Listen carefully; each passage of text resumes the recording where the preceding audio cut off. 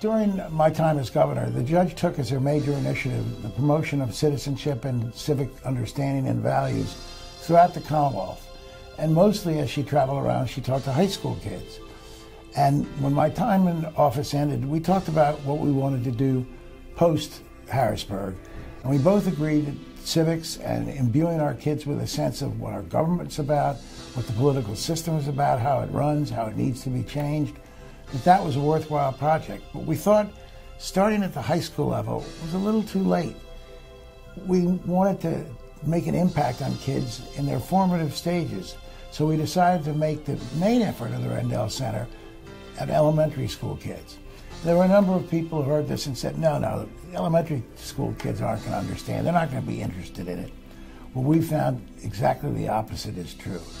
If you teach kids about our government, they'll respond. The center has succeeded, in my judgment, beyond either of our wildest expectations or hopes. This is a labor of love for us.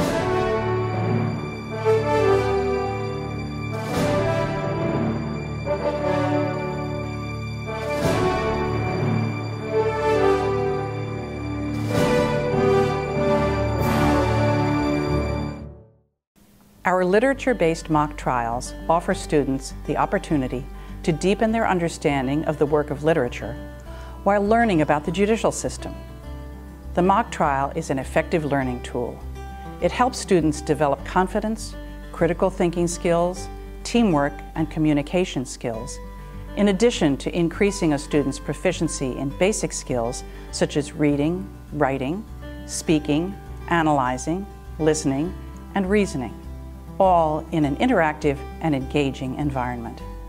As a federal judge and grandmother, there is nothing more amazing than to see the young eyes of a fifth grader light up as he or she approaches the witness stand to question a witness, or as they work on a script.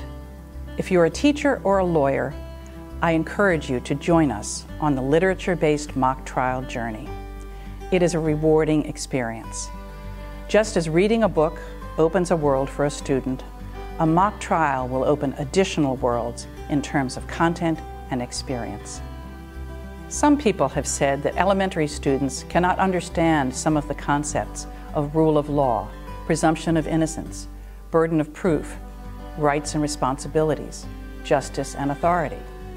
But the Rendell Center's work with these young students has shown that this is not the case, and the early years are the perfect time to explore these concepts, so that when they're older, they understand the role that a jury serves and the precious rights and responsibilities that we enjoy in the United States. It is astounding how much our youngest citizens already know and how much more they want to learn. And our literature-based mock trial provides a perfect, unique learning opportunity.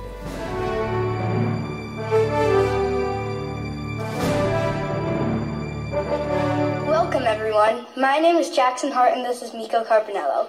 We are here with students from Kinwood Elementary School and they have come to talk about term limits. The 5th grade challenge group strongly thinks that there should be term limits imposed on Congress and Supreme Court justices. Let's talk to some of the students and hear their thoughts.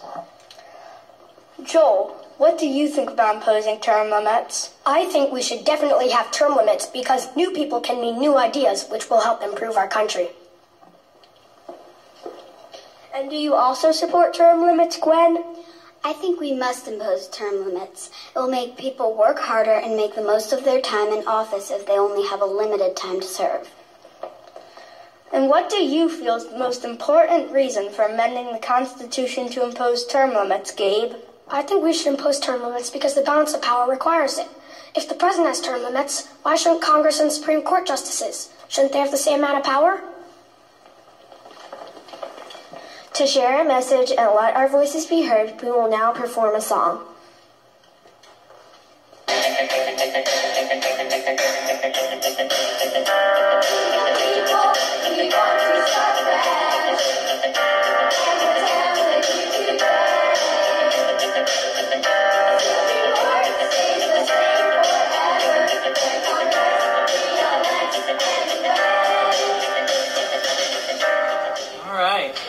Well done. Come forward. We're going to ask you some questions. So who wrote the essay and came up with these references?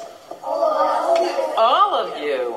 Wow. Which reference did you think was the most helpful? You cited 3 references here. Do you remember which one was the best?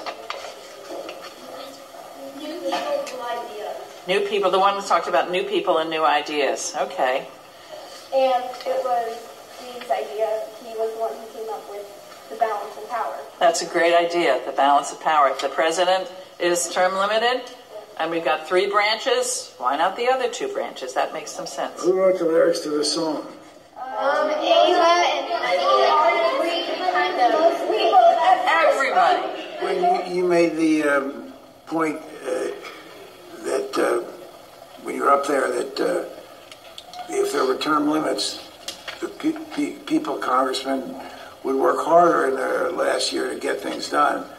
I can tell you by my own experience as governor, I worked as hard, maybe harder in my 8th year than I did in my 1st year, which is the hardest I worked, because I felt that I had only 12 months to get things done that I really wanted to get done, and time was running out.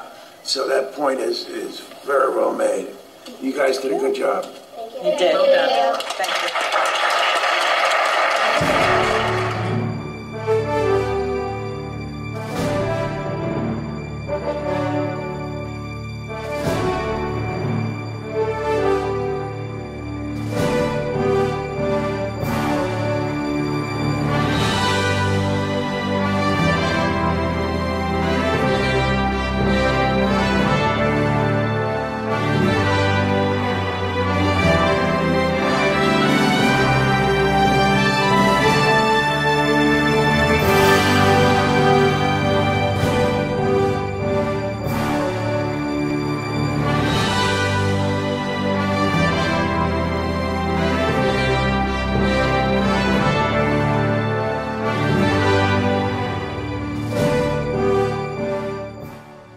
For too long, the focus has been on getting our youngsters to vote when they turn 18.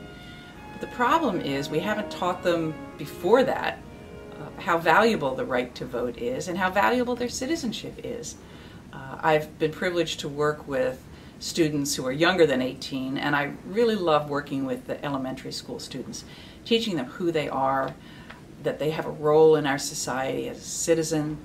And they get very excited about it when they're young because it helps build their knowledge about who they are in their community. And they get to hear their voice. All too often, our grade school children are taught to the test, and they're taught that something's right or wrong, there's a right or wrong answer. But when you ask them about the law, the Constitution, you bring them into the courtroom and tell them about it, the government, and they express their views and they hear their voice, there is no right or wrong answer. And they can contribute and have ideas that are valuable. And sometimes they have the best ideas. They're not jaded, they are really creative, and they use a lot of common sense.